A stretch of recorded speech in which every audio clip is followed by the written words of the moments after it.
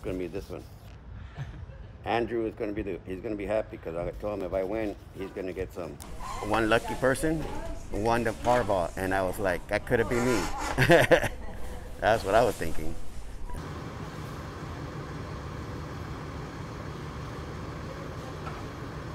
I would love to be that one that hit that mega, that big pot, so I can help my family and friends, I found it in my wallet today, and I thought, oh, I'm going to bring it out as a joke at work and say, hey, you guys.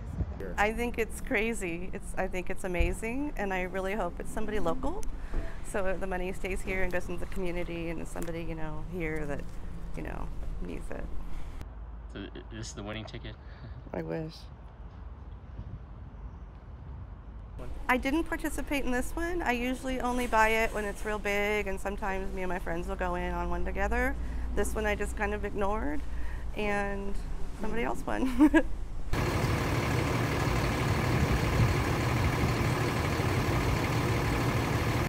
I think it's just luck, pure luck all around, how you look at it on everything. Just luck. Be the right place, the right time. And this is a good store too, so, maybe that had something to do with it.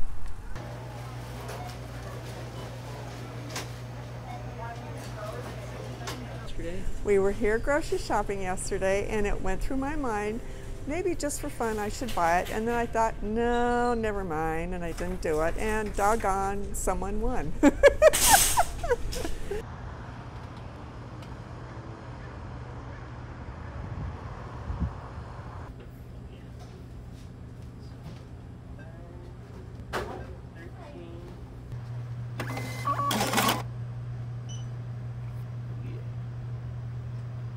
Last time it was 150 million that we had here, and I believe after taxes he walked out with about 70 or 75 million.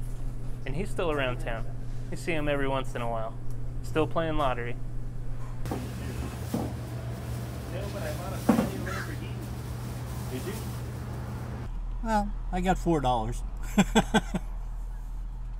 I mean, it's not quite 700 million, right? No, it's not, but the odds are, just the fact that it's in the same town, the same store is pretty good. So, yeah, I thought that was, it's close, but no cigar.